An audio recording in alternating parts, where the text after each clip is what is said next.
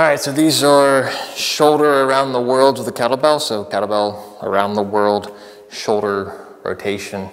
It's going to be working on scapular positioning, scapular mobility, and shoulder dynamic stability. What does that all mean? Well, we're just going to be working on the shoulders and working on what they need to be able to do through some load. So pick a load, a weight that's comfortable for you. Right here I have 26 pounds and it's going to be enough.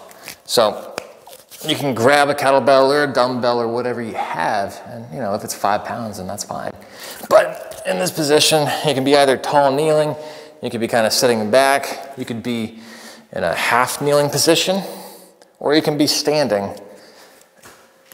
And from here, I want you to keep the elbows in.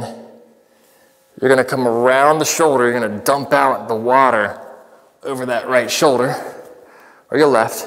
We're gonna go both ways. Dump out the water, come around the head, keeping the elbows in. And I'm really trying to squeeze that kettlebell. I'm really trying to squeeze it to death, right? And I rotate around and then back to that starting position. And I'm keeping everything nice and tight, keeping my shoulders and more of my elbows, I'm keeping them in as I come around and as I come around the backside.